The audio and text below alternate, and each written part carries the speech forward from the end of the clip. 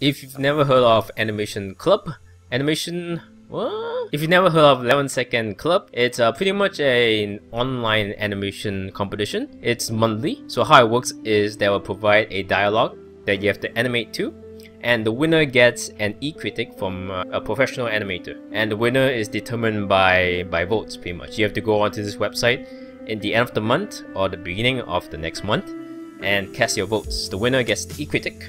So I'll be joining it for this month, June 2016, and you watch me progress as my work in progress of how I work on this competition. So I'll start from how I plan it, what my thought process, and how I block my shots as well.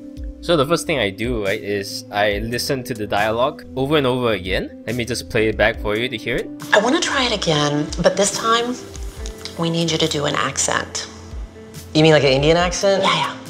You know, I'd rather not. I just feel kind of weird doing that voice. Is that okay? Now, once I listen to the dialogue and I try to picture in my mind what the situation is, it's still kind of vague. So my main suggestion is to write down the whole dialogue. Right here, I wrote down the script of the characters. So first character says this, I want you to try it again, but this time we need you to do the accent. And the second character says, you mean like an Indian accent. The first character says, yeah, really quickly. The guy says, you know, I'd rather not. I just feel kind of weird doing that voice. Is that okay? Now, I try to create a story out of this scene. So what my thought is an interview situation, like an interviewer interviewing an actor or actresses. If you find on YouTube, there's a lot of these interviews with the interviewers on the one side on the chair, and then the actors on the other side with the chair, and they're supposed to be behind. So it's that kind of setup that I want. Once I got that kind of setup done, I'll try to figure out where the key poses are in the dialogue. So you see all these little circles right here. These are my key poses. And once I got that key poses down, I want to think about what are their thought process. What is the character thinking? So the interviewer, which is the first one, the first dialogue, her thought process is she's kind of bored. You know, she's always interviewing all these famous actors, actresses, and always asking the same questions again. So she's trying to make it more interesting. You know, she wants to get them to see something really embarrassing or something exciting, and then if the video gets popular, she gets a promotion, and more money. So I kind of thought that the interviewer would have this kind of two-faced, fake smile kind of character. They're very good at covering that up. So I want to exaggerate that kind of emotion. So I made her have a phone, and she's going on her phone during the interview, just to exaggerate the emotion.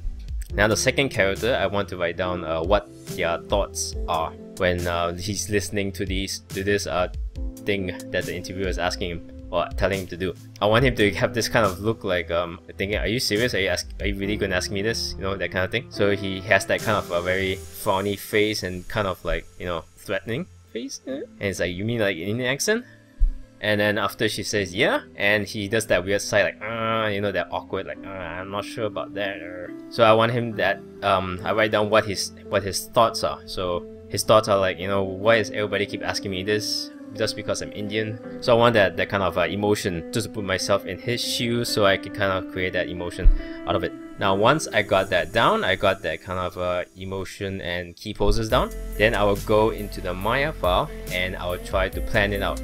I use something called grease pencil, which is a blue pencil that you can draw right on Maya scene itself. Let me show you. Alright, I lost my sketches. I don't know what happened. One of my old files, I guess it disappeared.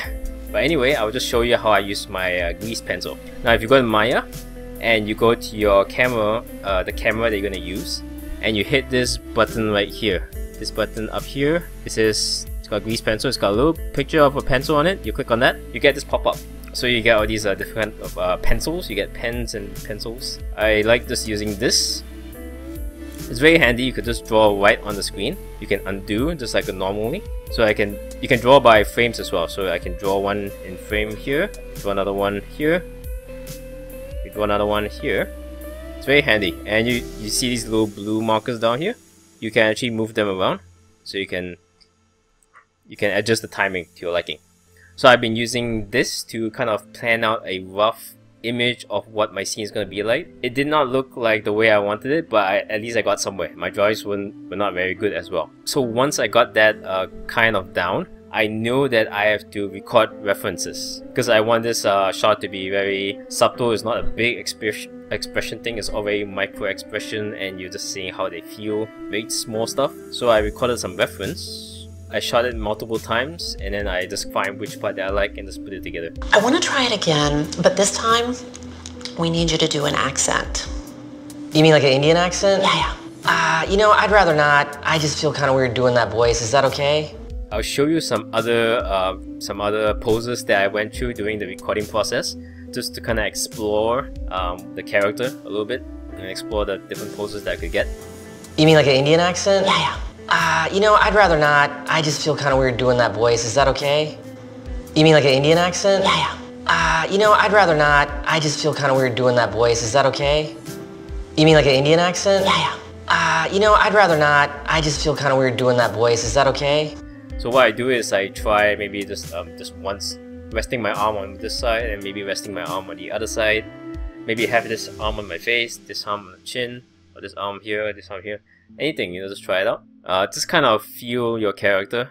I think it's an acting thing maybe. Now when I look at my reference for it, I want to copy it exactly, but I want to look at all these little things that I might be doing unconsciously when I'm going on my phone, and then when I said, but this time, I kind of flick my wrist out a little bit with the phone. So I want to put that in because I find that I like little hand gestures like that. And a lot of things I don't really thought I would be doing, like looking up in the corner, just thinking about what I was gonna say next. So I want to add that in as well. Now when I'm playing the other character, I was trying to just put myself in that zone of just being interviewed and then just kind of listening what the interviewer is gonna say. I find that a lot of actors and actresses, they have this very sophisticated look. They always just brushing the chin, you're like, yes.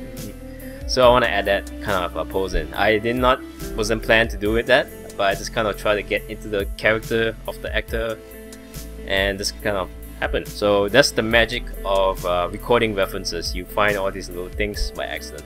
And all these are little hand gestures, like all this when you're saying, you mean in the accent, you know, these little hand gestures, I want to put that in as well. It creates a lot of texture in your animation. Thing where the character is looking up and kind of scratching his head. I did not plan to do that. It's more of just the character is trying to think of a nicer way to reply. So it's just kind of scratching his head, kind of figure this out. Yeah, I did not plan this. It just kind of happened by itself. So I keep that in mind. I want to put that in, and then you got my final pose, which is like, you know, like come on. So once I got all the key poses down, I want to block it out. Okay, so when I block it out, I just want to block out the key poses that I mentioned, those circles right here. I just want to block out those poses first. Those are the very important poses, the storytelling poses. So I would try to make them look as nice as possible. With the expressions, I don't put too much into it. The mouth shapes is more like a rough emotion. So if they're happy, they're like, huh, and they're sad, they're like, huh. Basic emotion. The eyebrows as well, just a basic, just a nice up and down shape, like poses like this.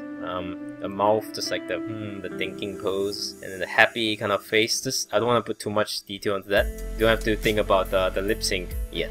Same thing for the other character. Put it in step mode. I want to try it again, but this time we need you to do an accent. You mean like an Indian accent? Yeah. You know, I'd rather not. I just feel kind of weird doing that voice. Is that okay? And then once I got that down, if I feel like I need to add a bit more pose to kind of feel the story, because what I have right now, I get the idea, but I wanted a bit more detail so I can feel the character and the weight and the timing. So I added a bit more poses, a bit more breakdowns, just to get the feel of the timing and the weight. I want to try it again, but this time we need you to do an accent. You mean like an Indian accent? Yeah. You know, I'd rather not. I just feel kind of weird doing that voice. Is that okay?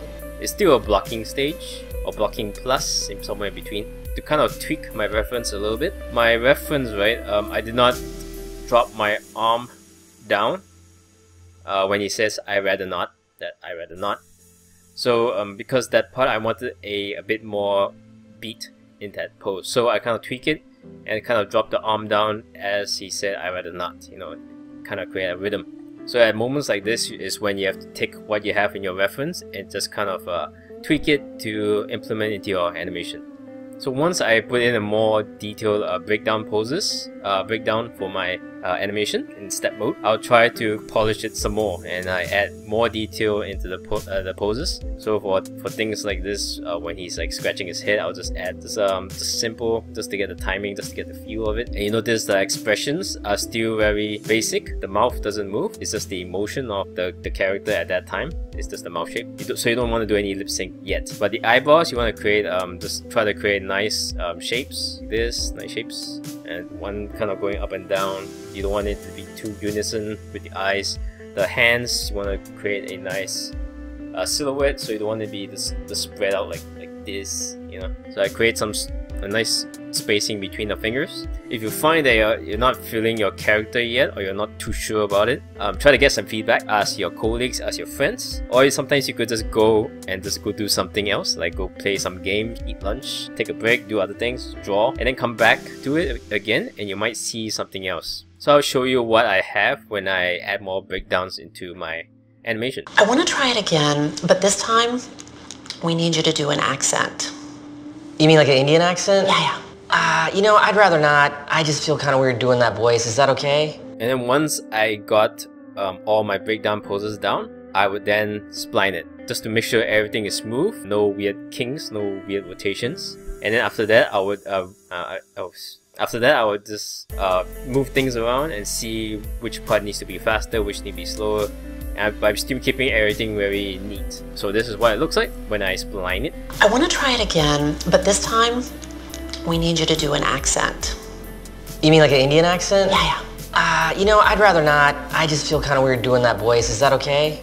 So that's what I have so far. I'm going to continue working on this. This is going to be a part 2 series for this 11-second club. So I'll make a part 2 by the end of this month, just to show you what I did before I publish it, or after I publish it. We'll see when I have time. That's all for this video. I'll be making more videos like this. If you like my resources, I'll be making this weekly. Subscribe if you like it, and don't subscribe if you don't like it. Bye bye.